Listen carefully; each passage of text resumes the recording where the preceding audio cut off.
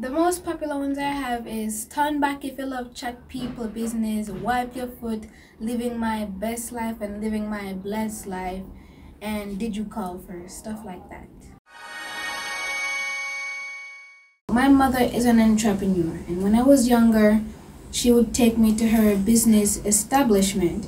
So I would watch how she would interview other people. I would see her question other people, and I was really young, so I wanted to be just like her. So she told me to save up my money if I wanted to start my own business. So that's what I did. Were there any challenges with you setting up your business? Well, at first, because I didn't know how I was gonna get the mats, but then I decided to just ask my family and friends for a contribution of $1,000. And when I got all the contributions, the business was just smooth sailing from there.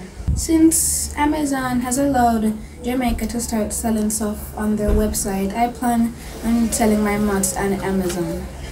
Well, as you can see right here, I also make planter boxes. These planter boxes are very easy to make. You just need some wood, some paint, and a plant. It's customizable and it is very beautiful to have on your porch, your doorstep, just to make it have a buzz, you know? My advice to anybody who wants to start a business is don't be afraid to take any chances. The more risk you can take, the more opportunities you might have open to you. So my message is don't be afraid to take any risks.